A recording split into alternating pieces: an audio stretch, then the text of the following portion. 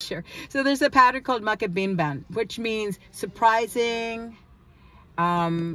It has many different words, but it basically means surprising or unusual or unexpected. And that's because when they had the color threads, they could make malongs. They were multicolor, rainbow colors, which had never been seen before. And it was only until the Americans gave these color threads as a goodwill gesture to these people who've been to the peace pact. So the name of this one particular pattern is called Kompak. K-U-M-P-A-K or C-O-M-P-A-K or whatever, Kompak. So after the peace compact. So because of these colors coming out, it sent a message to all the villagers, the people who had not been at these talks, that there were some real advantages to not being at war with the Americans, that they would continue to get cotton of many colors and they could have like really nice clothing. So for a lot of people, they said, well, that's a good reason not to go to war. But the areas where they had the massacres, which was south of Mindanao, those areas didn't really have weaving so much as one of their economic, industries, because those people lived off of the sea. They gathered fish, and they traded dried fish for clothing. They didn't have weaving there so very much. And because of that, because it was an area that was particularly independent, that had been since the beginning of time, the people lived off of the sea. They didn't have to depend on anybody. They didn't care about colored stuff. They could just trade their fish. Because they refused to pay taxes, that's why the Americans went in and killed everybody.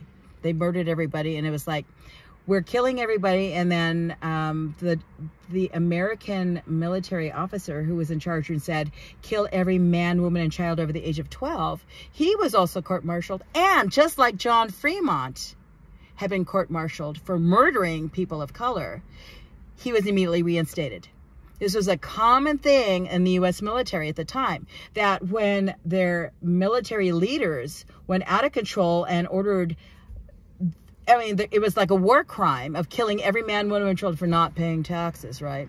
Or in the case of John Fremont, just because they weren't white. There was no other reason. Or they couldn't be bothered with brown people. John Fremont didn't need any reason to kill people, but also this particular military officer who was saying kill everyone over the age of 12. Their attitude was like, we just need to send a message out that nobody mess with us. We will kill you for no reason at all, but just for standing there with the wrong color skin.